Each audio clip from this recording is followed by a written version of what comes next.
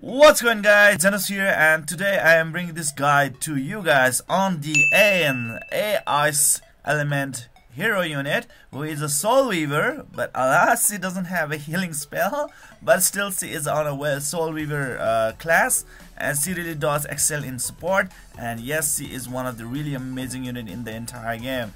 You may ask why, because like there are so many things that she can actually provide to you as a player in your team, like improving the damage and tankiness of your entire team, or team attack buff plus reduced critical chance on the entire team. That is pretty amazing as well, very defensive stuff. And debuff cleanse plus barrier.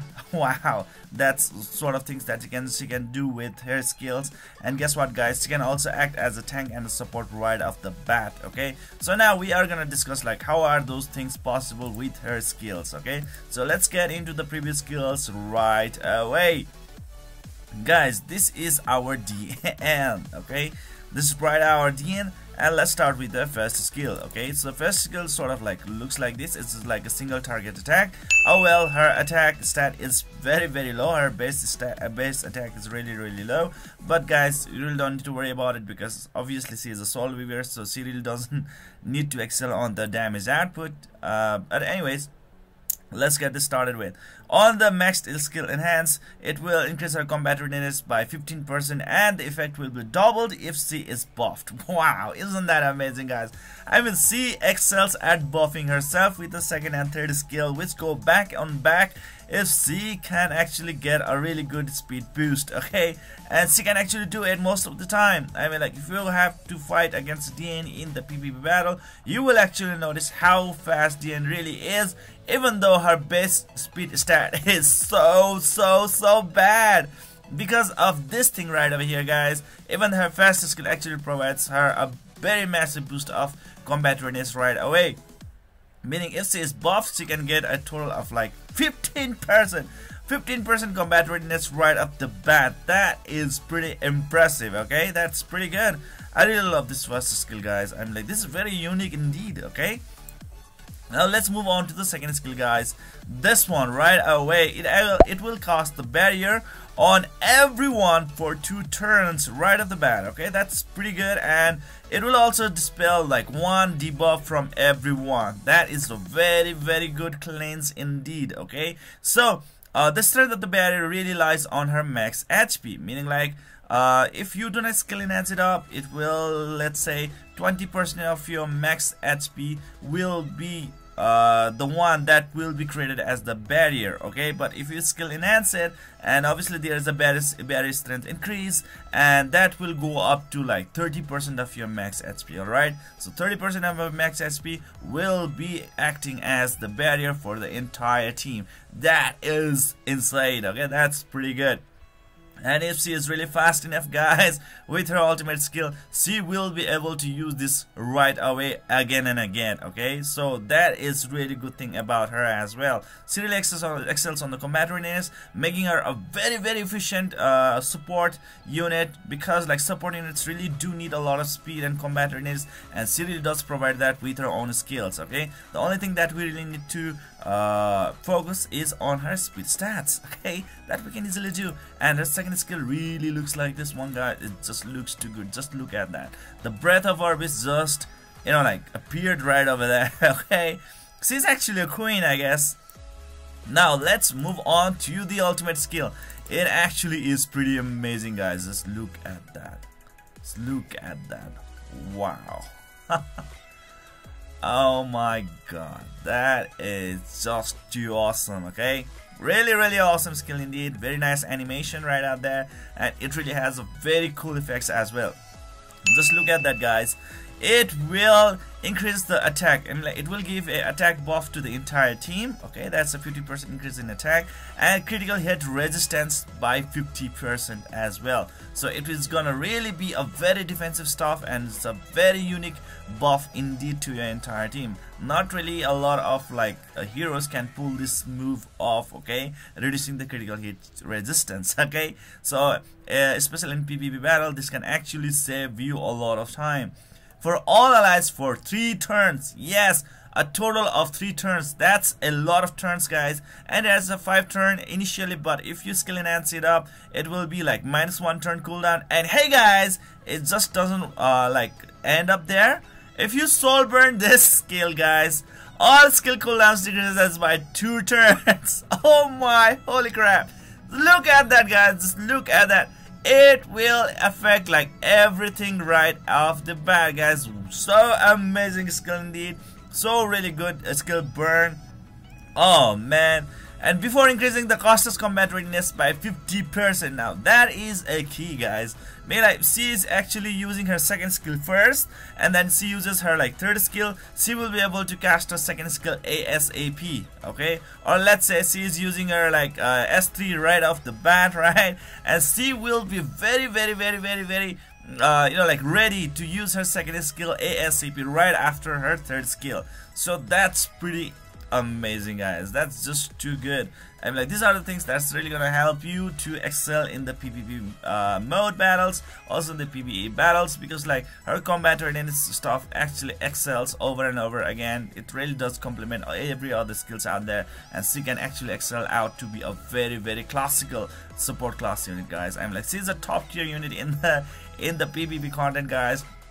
Even in the PvE content, she can actually provide you with a lot of you know, like how to say, like defensive supportive buffs, guys. So these are just too amazing, guys. For a support, she is like a top ranker stuff.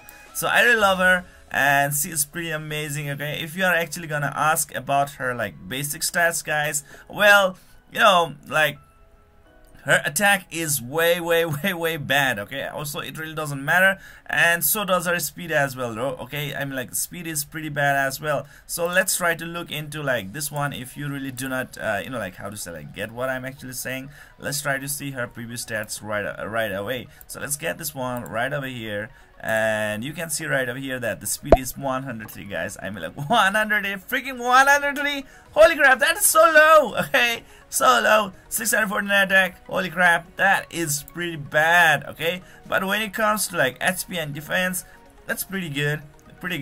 And well, she actually, you know, like how to say this, like powers up with her utility skills. That's where she actually hides her strength, okay? So those are the thing, guys. And next thing that I would really love to tell you guys is that like she is a sort of like a limited summon banner stuff, okay? So if she actually pops out, don't miss it, guys, because like you are not actually gonna get her through the normal Covenant summon, okay? So if the banner pops out where you can actually get Diene, get her right away. She's of Ice Element, guys. She's of Ice Element, and Ice Element is still the meta in the Epic7, okay? Those are the things that you really need to keep in your mind, okay? So now let's move on. Like, what sort of equipments can we actually give to Diene, okay?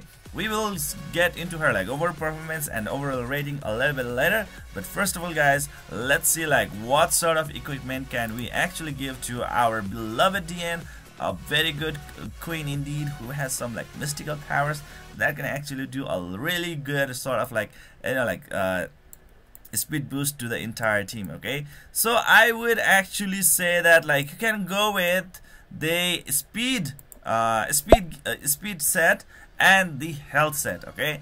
That is the only thing that you can actually go with, that one. Health set, why? Because obviously she excels on providing that barrier that is like 30% of her max health, right? So higher the health she has, the stronger her barrier is actually gonna be costed out to the everyone allies, right?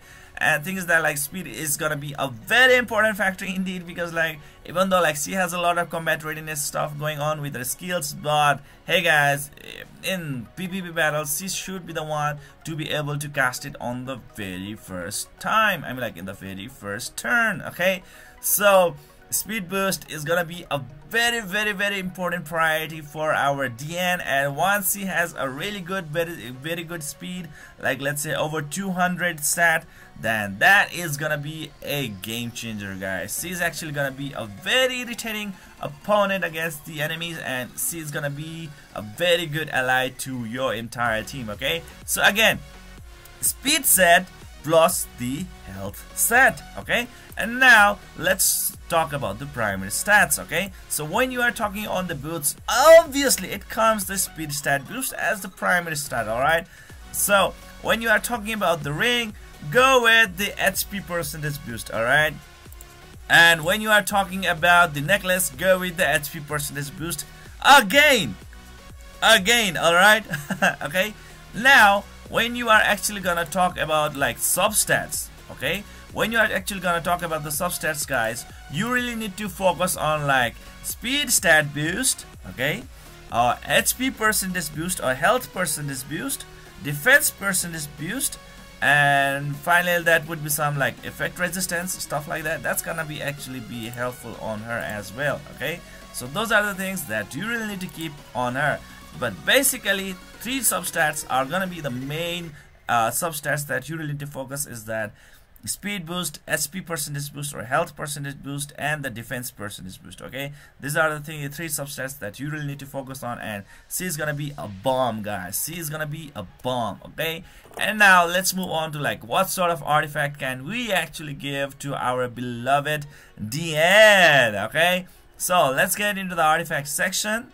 Let's get into the Soul Weaver, and right over here, guys, Rod of Amaryllis is gonna be a very good artifact for her indeed, because like she really lacks a healing spell, and with this artifact she will be able to become like a healer, because like as it says right over here, heals the ally with the lowest health by 24% after using a non-attack skill. She has 2 non-attack skills, guys. That is the second skill and the third skill.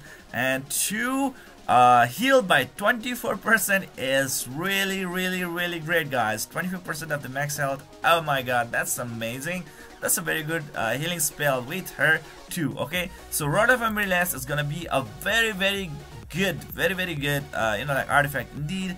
Obviously the next one would be the Unfading Memories. Okay, a very good artifact indeed. What it does is that like it will heal all allies, not just one but everyone, every freaking one, after using a non-attack skill. So whenever she's using her second skill and her third skill, or let's say the ultimate skill, she is actually gonna heal all allies by 8% of the max HP. So that is insane. That is pretty amazing. I would really love to have this artifact on my disposal. Okay, and finally the another artifact that I would really love to suggest to you guys is the Celestine. Okay, it heals the ally with the lowest health by 16% when using a basic skill. So whenever she is using the basic skill, I mean like she's gonna heal the health of the low, like you know, the unit with the lowest health by 16%, which I think is gonna be a very like ineffective, because like she is so good at spamming her second skill and third skill that her first skill is not sort of stuff that you will be spamming most of the time. So Celestine will be at the last rank among all the other artifacts. The first rank I would actually go and give is to the Rod of Amaryllis. Okay, so this is gonna be really great, because like most of the time the opponents really tend to focus on one of your target.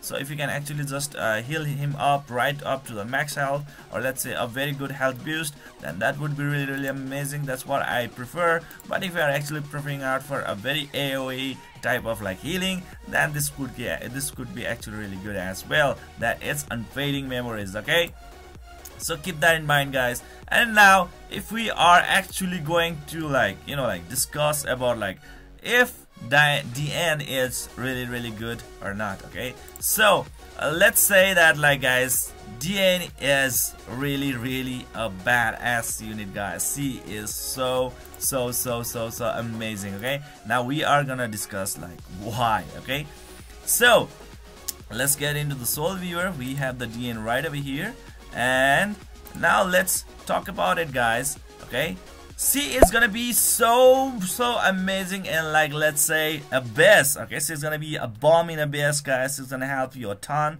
Okay, she's gonna be a very good unit even for the boss hunt. She's gonna be a really amazing unit for raids. Okay, and even in the world, okay, she's gonna help you a lot. And even in arena, she's gonna be a top contender unit as well, because like she's gonna be a very irritating unit. Okay, if she manages to get a very good speed boost stat with the help of gears, she can prove to be a very ultimate like sort of like support unit in the arena as well. Okay, many people might actually say that like she might not actually be that competitive in the arena because of her very low base speed. Okay, that can actually be a very huge penalty for her.